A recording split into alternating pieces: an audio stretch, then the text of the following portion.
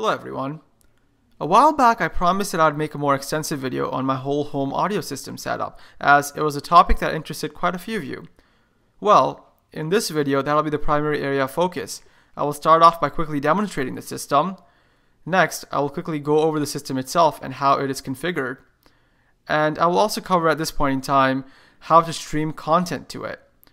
Lastly, I will end off the video by listing some products available on the market in case you want to set up your own whole home audio system. So without much more to say, let me start off with the demonstration.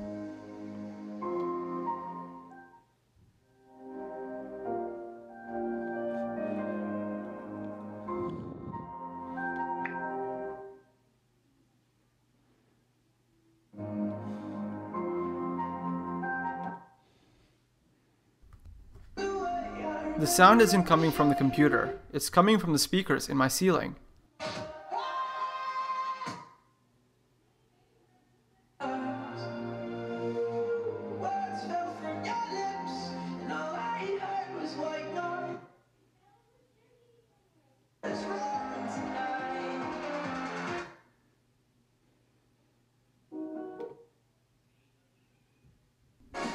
So you get the idea, I can't really play more than snippets of songs due to copyright reasons. The particular setup I'm using is a 4-zone, 4-source system. This means that the system can deliver audio to 4 different areas of the house. Furthermore, 4-source means that my receiver can accept 4 different sources for audio. As a result, in each of the 4 rooms I can have something different playing. The control on the wall allows me to select the source to utilize for a particular zone. It also allows me to adjust the volume. A limitation with my current system is the fact that at each source it only supports 2 speakers. However, I think that the sound they produce is adequate for my needs. Here's a close-up of the wall panel. Basically, speaker cable and Ethernet run to this wall panel from my basement, where the receiver is located. Next, additional speaker wires go from the panel to the speakers in the ceiling. Because of the extensive nature of wiring involved, I would highly recommend that you decide whether you wish to install such a system during the framing stages of development of your house. It can be hard, if not impossible, afterwards to fish all the necessary wires through the wall. Next, I'll take you to the receiver in the basement. This is the location of the input sources. So here's what powers a whole home audio system. The receiver for the home whole audio is a box on the top. Underneath is my home theater receiver. All the cables go into the 4 zones connect to the receiver. To my knowledge, the receiver takes Ethernet cable and speaker wire, which must go to each zone. The blue bundle on the right side of the screen are the cables from the receiver going up to each zone. From this viewpoint, you can better see the cables connected to the receiver.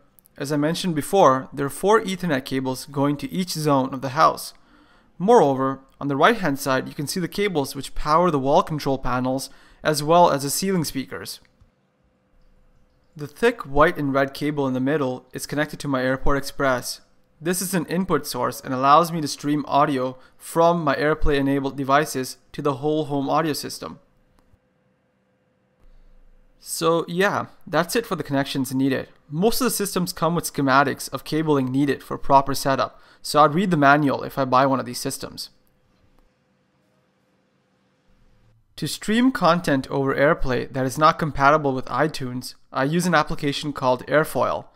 Airfoil allows you to stream content directly from your web browser or other sources.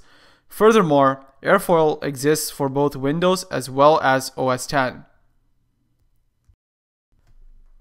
To select Chrome as my source for audio input, I simply select the application from the drop-down. Once that's done, you'll be asked to restart your browser so that Airfoil can hijack the audio.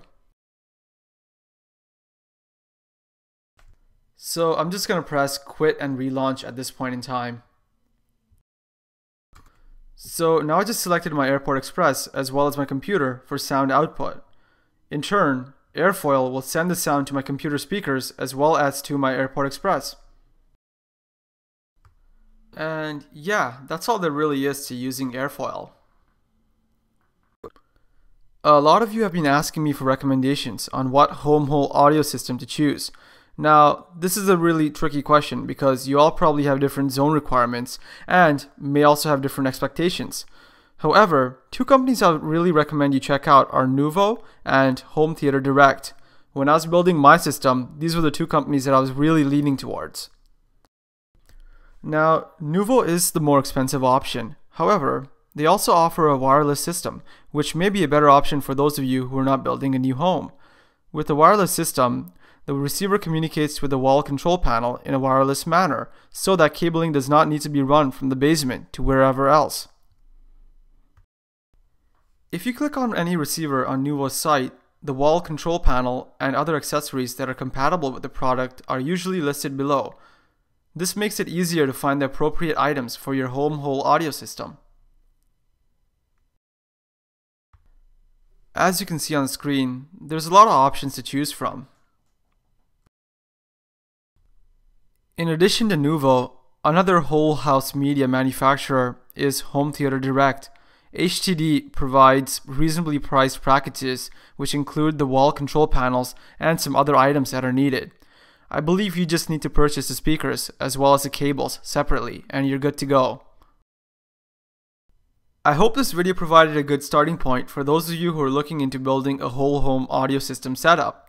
If you have any questions, please feel free to leave them in the comments and I'll try to get back to you as soon as possible.